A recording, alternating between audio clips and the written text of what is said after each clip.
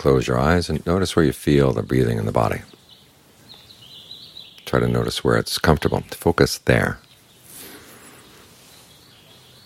because the mind needs a good foundation to stay in the present moment, and a sense of ease is one of the best foundations there is. If you're focused on a pain, it is possible to be right here, right now.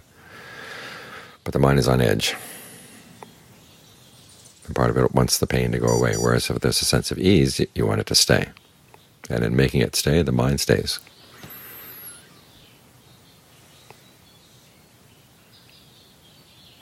But some people complain they can't find a comfortable breath anywhere in the body. Well, and if that's the case, just stop breathing for a bit, hold your breath, and you find that breathing is a lot more comfortable than holding your breath.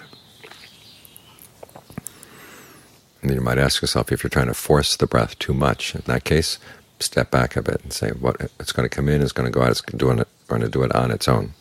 I don't have to force it." And maybe some of the sensations that I feel are blockages are actually a different kind of breath. Think about that for a minute and see if that changes the flow of breathing in the body.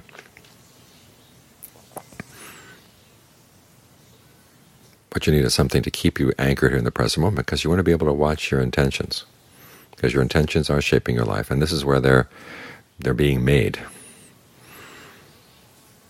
And if you're not in at the very first steps, you don't know where they're going to lead. You're not paying attention. You're off someplace else, and you've left the workers in the brain to do the work for you, make the decisions for you, without a lot of awareness or attention on your part. Well, they're likely to just go through their old habitual ways of doing things. You want to be fully here, fully present. When an intention comes up to do or say or think something, you want to know what that intention is.